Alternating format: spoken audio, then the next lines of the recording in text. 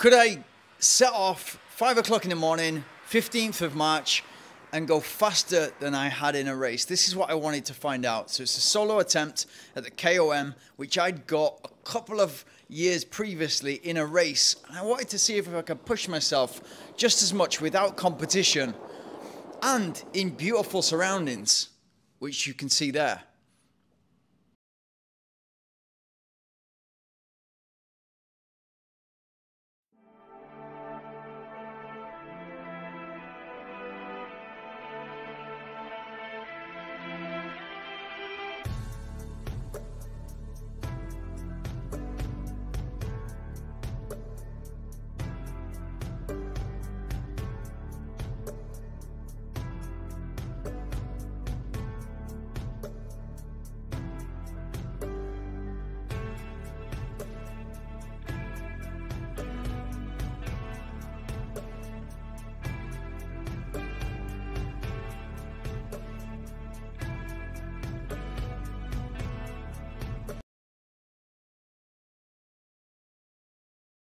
So there's so few times like when I actually relax and just chill out, that when you're coming towards an attempt or a race, whatever, like this, it's a time for me to relax but also reflect and think about whether I'm on the right path, whether I'm doing the right thing, and I think I am. I think I'm doing what I love. And of course, you know, I'm excited to get going tomorrow.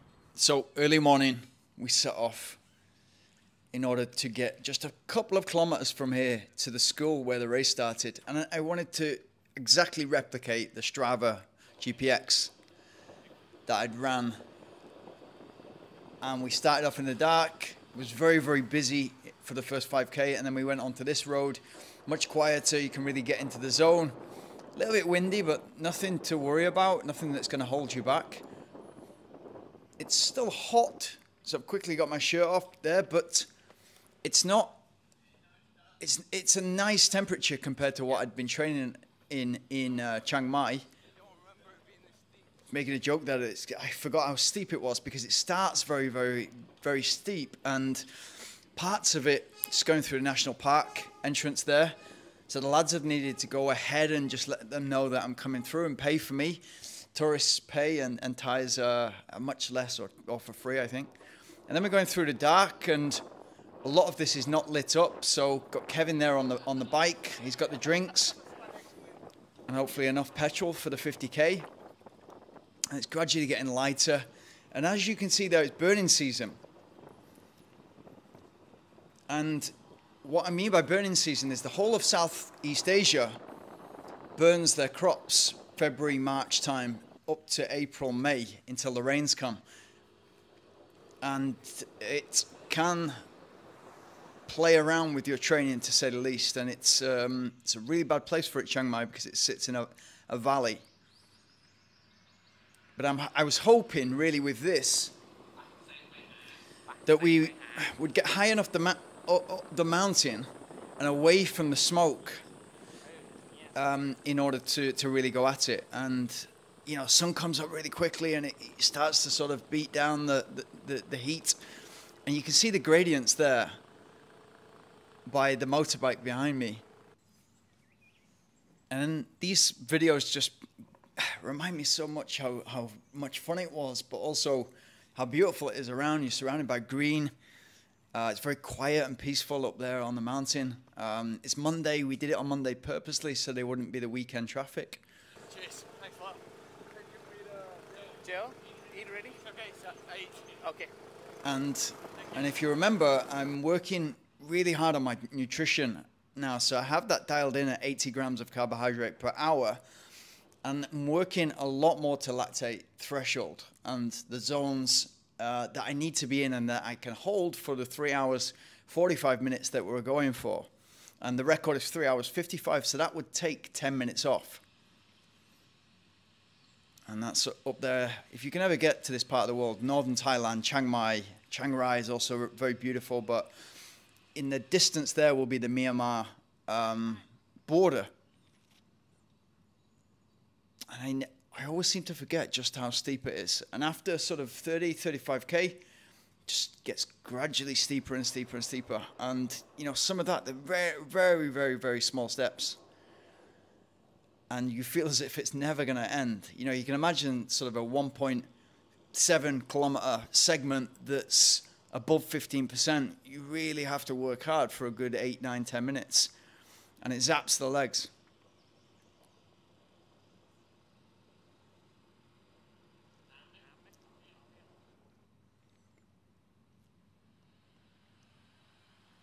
The cars are close, but everybody's very respectful in Thailand, especially of runners and cyclists.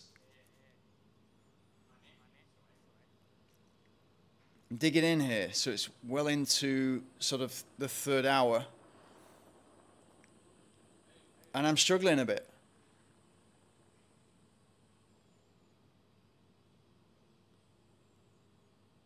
Small steps, steep gradient. And if it flattens off like that, you know, I'm really happy for it. 55 minutes to go. And I'm still on target at this time.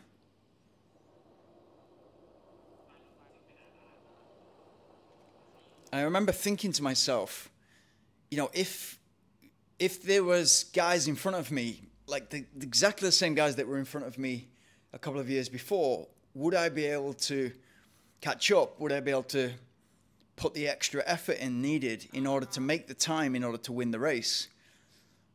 I kind of toyed with that for quite a while in this third and fourth hour.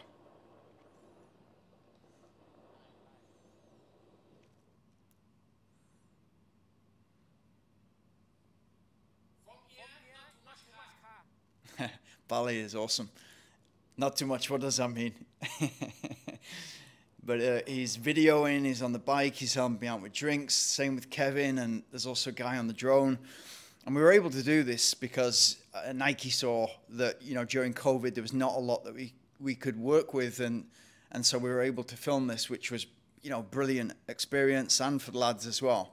You can imagine, you know, a couple of photographers, videographers, able to work with Nike. And this is the first time that I walk and I'm just desperate for water, very thirsty, get the gel down, try to salvage something. It's not a problem starting walking. It's not like you're gonna just seize up and that's gonna be the end of the day. If you're used to it and you're used to going far, it's part of the game, but this was the beginning of the end. There's Kevin, and they really want the best for me, you know, that day, and you don't want to let the lads down either. But to do this without a pack, a camelback, and stopping along the way, you need support, and especially, obviously, to document it in some way. Just baby steps, trying to get through it, and it's so nice when you go through those crowded trees and it's overhung and you get some shadow. You can see how steep it is there. And I've been sweating at this point for 3 hours 40.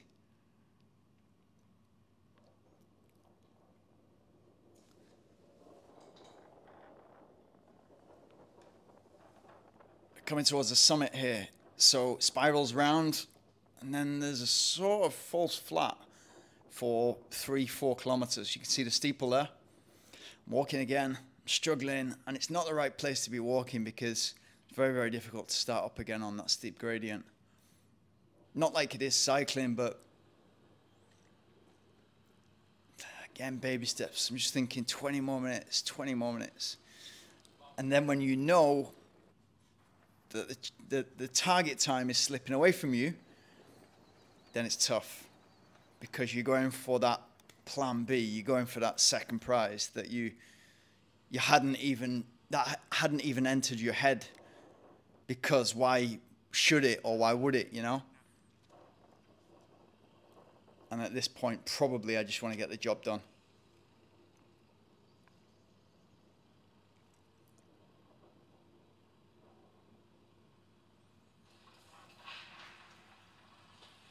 Coming to the finish line, and not this song and dance that there was at the end of the finish line in the race, but we just hit the military base, which is on the peak.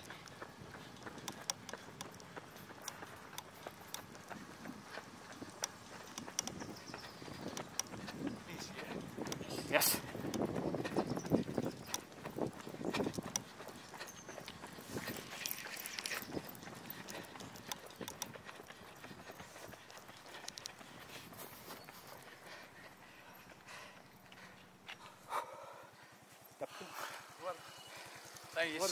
Thank you so much. Oh, no problem, of course, yeah. Beautiful. It's like like with an hour to go, I knew it was close. Yeah. And then you're just like, what can you do? Put my shirt. Crazy. Crazy. Like, and then my legs were like jelly. So I started to walk, and then I was like, oh no, this is bad. But It's tough. it's tough, very tough. I don't know whether it's huge. I don't know whether it was because it didn't feel hot until very recently. It felt like felt really nice temperature. I don't know whether it's humidity. There's humidity. Yeah. ไม่ลดในกล่องเหลือง So, what was the result? I failed, and I failed not just to hit the 3 hours 45 that I was aiming for, but to hit the previous KOM that I have of 3 hours 55.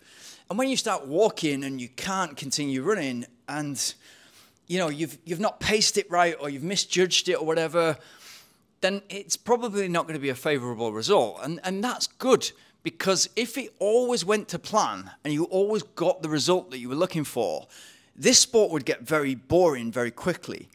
And you can think of all the excuses, the humidity, and the heat was fine for me based on my, compared to my training, which was always a little bit later on in the day and not 5 o'clock in the morning, but it's more humid in the morning, and probably the air pollution had an effect.